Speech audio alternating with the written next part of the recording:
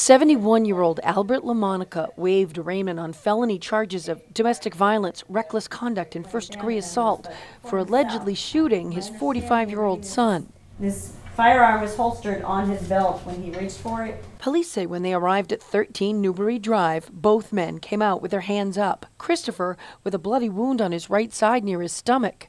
It was not a flesh wound. I can't go into it any further than that. I just know that he was admitted into the hospital. The father says Christopher had recently moved in. My niece wanted me not to let him in because she knew he was trouble, but he's my son. I couldn't let him stay in the street. Court paperwork says the father told police the two were in the kitchen arguing about food, and that when he told Christopher he wanted him to move out, Christopher began yelling. That he reached for the phone to call police when Christopher slapped him in the face, and that when a younger son stepped in to break things up, Christopher threw him across the room.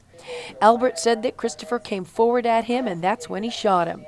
Albert explained that his son Christopher is a kickboxer and that he was in fear for his life.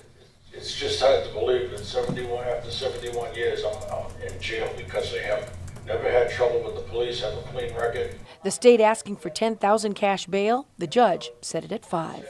The police department also removed numerous amounts of firearms and knives and ammo from the house. A probable cause hearing on those 3 felony charges is set for September 1st. In Atkinson, Jennifer Crompton, WMUR News 9.